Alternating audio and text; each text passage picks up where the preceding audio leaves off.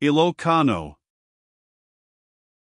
A monkey, looking very sad and dejected, was walking along the bank of the river one day when he met a turtle. "How are you?" asked the turtle, noticing that he looked sad. The monkey replied, "Oh, my friend, I am very hungry. The squash of Mr. Farmer were all taken by the other monkeys, and now I am about to die from want of food." "Do not be discouraged," said the turtle, "take a biolo and follow me and we will steal some banana plants."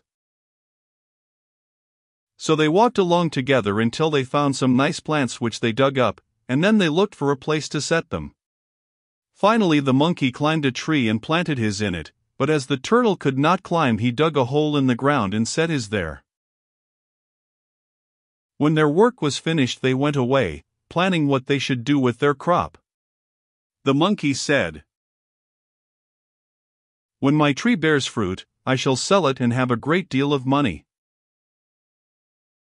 And the turtle said, "When my tree bears fruit, I shall sell it and buy 3 varas of cloth to wear in place of this cracked shell." A few weeks later they went back to the place to see their plants and found that of the monkey was dead, for its roots had had no soil in the tree, but that of the turtle was tall and bearing fruit. "I will climb to the top so that we can get the fruit," said the monkey. And he sprang up the tree, leaving the poor turtle on the ground alone. "Please give me some to eat," called the turtle, but the monkey threw him only a green one and ate all the ripe ones himself. When he had eaten all the good bananas, the monkey stretched his arms around the tree and went to sleep.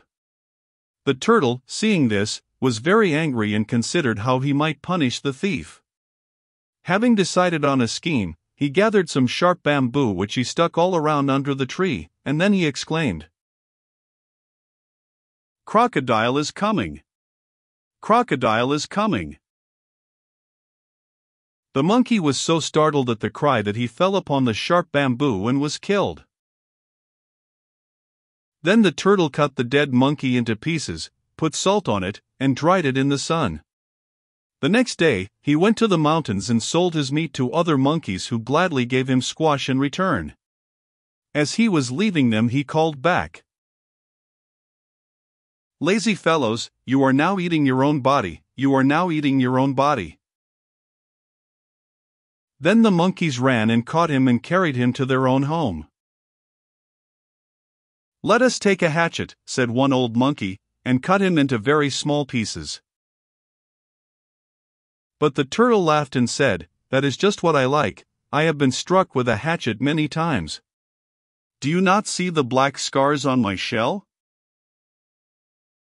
Then one of the other monkeys said, "Let us throw him into the water." At this the turtle cried and begged them to spare his life, but they paid no heed to his pleadings and threw him into the water. He sank to the bottom, but very soon came up with a lobster. The monkeys were greatly surprised at this and begged him to tell them how to catch lobsters. "I tied one end of a string around my waist," said the turtle. "To the other end of the string I tied a stone so that I would sink."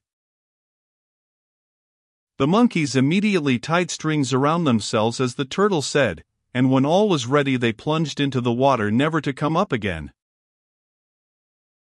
And to this day monkeys do not like to eat meat, because they remember the ancient story. 1.